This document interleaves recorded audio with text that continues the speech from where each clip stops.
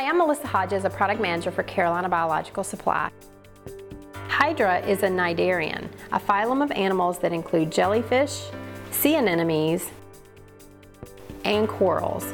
They are characterized by radial symmetry and stinging capsules called nematocysts.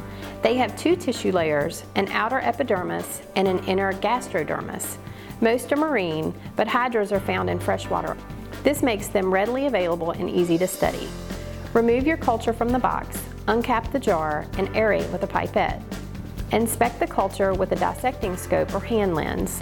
The hydras may be contracted from being jostled. They are small, thin, and not easy to see. Most will be attached to the sides or bottom of the jar. Some may attach to the surface tension of the water. For temporary storage, replace the lid, but do not tighten.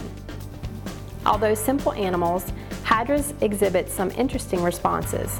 To demonstrate the feeding response, hold hydra without food for at least 2 days after receipt of the culture.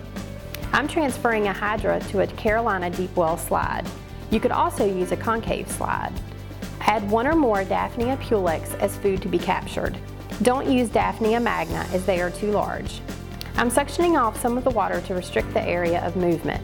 The action is best observed under a dissection scope at 20x, or you can use a compound scope with a 40x scanning lens or even a hand lens. Watch for capture. The tentacles draw the Daphnia to the mouth, which stretches to engulf the prey. Students can design their own experiments to test hydra's response to stimuli, such as pH, light, or salt concentrations. For more information on care and handling of hydra or other living materials from Carolina Biological, please visit www.carolina.com.